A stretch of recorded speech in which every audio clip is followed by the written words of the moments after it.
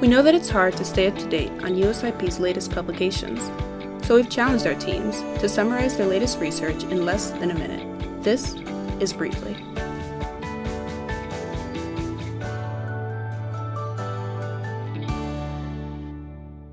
The U.S. economy and national security depend on a reliable source of critical minerals for electronics, medical supplies, and engines. Africa can play an important role in the supply chain, and mineral development can be done in ways that benefit the people of the continent.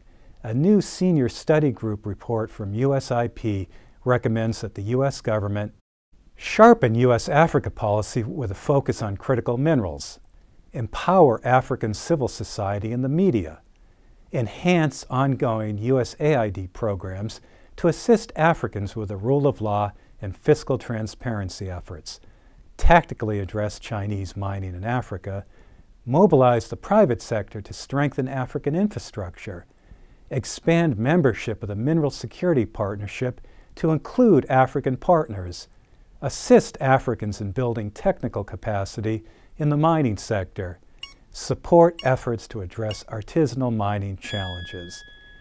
Visit usip.org to learn about these recommendations and more.